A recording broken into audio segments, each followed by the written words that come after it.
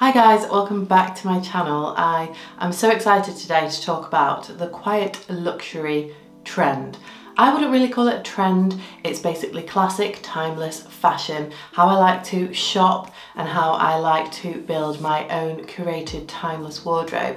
But I'm quite excited, it's a buzzword at the moment and people are talking about it more. You might also hear it being called the old money aesthetic, especially over on TikTok, but in essence, it's basically elevated basics, those timeless classic pieces in your wardrobe that you'll be able to wear and repeat, that never go out of style and also make you look elevated, rich and expensive. So I will first break down the quiet luxury trend, so to speak, of how you can achieve the look, so my styling tips and tricks, and then I'm going to go into my 12 quiet luxury wardrobe staples, and I just think these are, anyway, great building blocks for your forever wardrobes.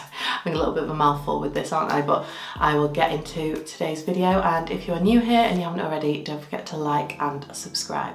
For the quiet luxury trend, you'll find that the colours tend to be neutral, nude or dark muted colours. So think lovely beiges, creams, blacks, navies, and actually a tonal look works really well for the quiet luxury trend as well, especially those white creamy tones. Less is definitely more when it comes to the quiet luxury trend.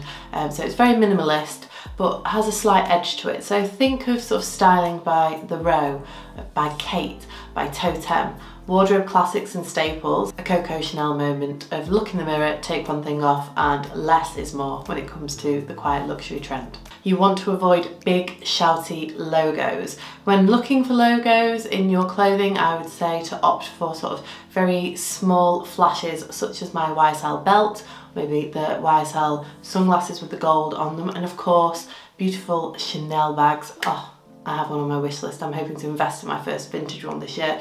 But just think, not obvious big shouty logos. You wouldn't have a print that's covered in a logo head to toe, and you just want to keep things plain and simple. When it comes to what to wear on your feet, tends to be dainty footwear. So think of classic styles like a ballerina pump or a loafer, or barely there strappy sandals. Never underestimate the power of a sweater scarf. Now I know that this has become ever more popular in the last couple of seasons, but it really is a true old money aesthetic vibe to have a cable knit sweater or a striped jumper just nonchalantly thrown over your shoulders. Good basics are everything, and when it comes to the basic pieces in your wardrobe, like your tank tops, t-shirts, shirts, etc., think quality over quantity. You want to look at the composition of the materials, 100% cotton, silk, something really comfortable and breathable, or when it comes to knitwear, maybe think about investing in cashmere, those beautiful luxurious fabrics which really elevate an outfit and also last that little bit longer in your wardrobe. Tailored pieces are key, so think your shirts, blazers, trousers, even waistcoats, but you want to go for a more relaxed masculine fit. The clothing never seems too tight, so you maybe want to size up, wear your shirt a little bit loose, have the sleeves rolled up, have some buttons undone, a tuck half in, half out, just have a play around. When it comes to handbags, let's keep things plain again. You want a nice leather handbag in a usable everyday size that doesn't have a big shouty logo on it.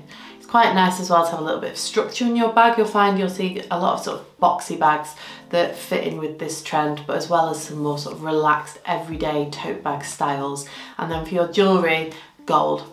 Through and through gold jewellery. You just want to have some really nice classic gold pieces, like some gold hoops, some gold chains, a couple of bracelets, a nice gold or vintage looking watch, and again with the jewellery less is more, so you won't really see loads of stacking of bangles on the wrist and things like that. It'll tend to be quite minimal, but the gold jewellery really does complete the outfit. Now you know how you can achieve the quiet luxury aesthetic. I'm going to tell you my 12 old money and quiet luxury wardrobe essentials that again are my timeless staples anyway. These are classic pieces you're going to keep reaching for, and I think everybody should own them in their wardrobe. Everything will be linked in the description box below as well, with some of my recommendations as well. But number one good old tank top. I think that these are so seriously underrated. Try and look for one perhaps that has a different cut on the neckline. I love the ones from Arket, they're about under £20, super affordable, 100% cotton, but just get yourself a few tank tops in your arsenal for layering in your outfits this spring and summer. Relaxed tailored trousers. You want them to be more of a wide leg, loose fitting, even a low slung waistline. Just something you find comfortable. This could be high-waisted, darts down the middle of the trousers, full length, or like I previously mentioned, a slight crop above the ankle, but tailored trousers, everyday comfort, and they are a necessity for the quiet luxury trend. Number 3 is a long, clean skirt.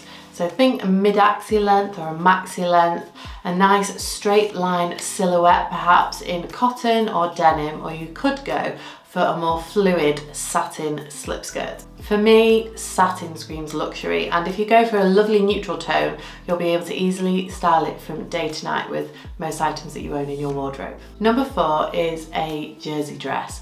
Preferably 100% cotton if you can. They are relaxed, comfortable, sophisticated, and I would say to go for a black dress here because everybody needs a black dress in their wardrobe. It'll go with everything, but of course a neutral one would work well for this as well. Number 5 is an oversized button-down shirt. So a more relaxed fit, you want something loose, like you've taken it out of your boyfriend's or husband's or partner's cupboard. You want to go for perhaps a silk like I'm wearing today, or 100% cotton again, and in summer you can play around with linen, but nice, loose, relaxed shirt. Waistcoats have been on the rise in popularity for the last couple of years, but they are through and through a true timeless classic wardrobe staple, and a great way to emulate the quiet luxury look at this time of year is to pair a waistcoat and trousers together with some barely there sandals. I really love this look. It's the perfect minimal, luxury, comfortable outfit because we've got tailoring. The waistcoat adds a little bit of interest as being an elevated basic rather than t-shirt, and having a tonal outfit just looks chef's kiss.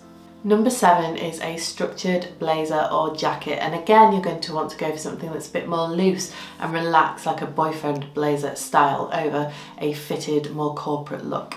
I always go for a masculine and oversized style. It's basically my comfort zone these days. So like I said, the quiet luxury isn't really as such a trend to myself. It's how I've been shopping. I would add in here, actually I forgot to mention before, quiet luxury with the quality over quantity. It is more about considered shopping as well. So really thinking through your purchases before you're buying things and adding them in your wardrobe, making sure they're things that you're going to wear time and time again throughout the years, that it's not an impulse buy, that you've looked at the composition, the material, how it's going to feel, how it's going to fit, and everything like that. So just forgot to add in there as well that it definitely is a considered way to shop and create your wardrobe. Next up, let's talk some footwear, and the good old ballet flat is the number 1, I would say, if you're going to get one pair of shoes to update your wardrobe for the quiet luxury aesthetic. Definitely the ballet pumps. They're feminine and chic, but they just seem to work with all of the outfits as well. Next is a pair of clean leather sandals, something that is comfortable, great quality, sleek, streamlined, just completes an outfit but doesn't draw attention to the foot. And I find that these are so classic as well and comfortable. I do live in my Havaianas at this time of year. I have a new pair of FitFlop which have a slight chunkier sole. They're 100% leather, even the sole, so it just makes them look really elevated, really expensive, but they have that kind of raw ginger vibe about them, and I'm totally here for it. So if you wanted a pair of sandals that you're just going to get lots of wear this summer, I can 100% recommend them. As I mentioned before, the quiet luxury trend is not shouty with logos at all, so you're going to want to get yourself a nice clean leather handbag. And again, I can definitely leave some suggestions below if you're looking on the high street. I love Arket bags, they're so good, so are COS bags, but if you wanted to spend a little bit more, my Loewe Puzzle Hobo fits perfectly in with this trend, and I love this bag, I've used it so much, so has to have a little bit of a mention in here as well. But I do keep on meaning to do an updated handbag video, which will be coming very soon. And of course, the gold jewellery. Mentioned that before in the styling points, but that is a must when it comes to completing your quiet luxury outfits. And there's so many places that you can get beautiful, affordable gold plated jewellery from, so I will leave a few of them linked in the description box below. But your gold jewellery will make even the simplest of outfits just polished, effortless, clean, quite a luxury.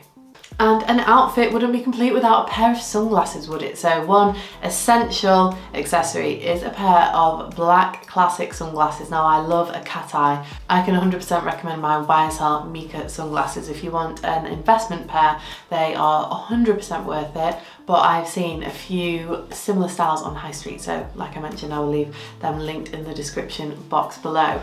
But let me know what you think about the quiet luxury trend and this whole buzzword that's going around. As I mentioned, for me, it's not so much a trend, it is a way that I dress. I shop mindfully for my wardrobe. It's basically classic, timeless style and elevated basics that you can wear, but just wearing them minimally, a pared back look. And I love my minimal style. So let me know your take on the quiet luxury and old money aesthetic trend down in the comments section below. And I will see you guys in next week's video, which should be about some summer workwear, which I've had some requests for. So make sure you're subscribed and you don't miss that. Thank you for watching. I'll see you very soon. Bye.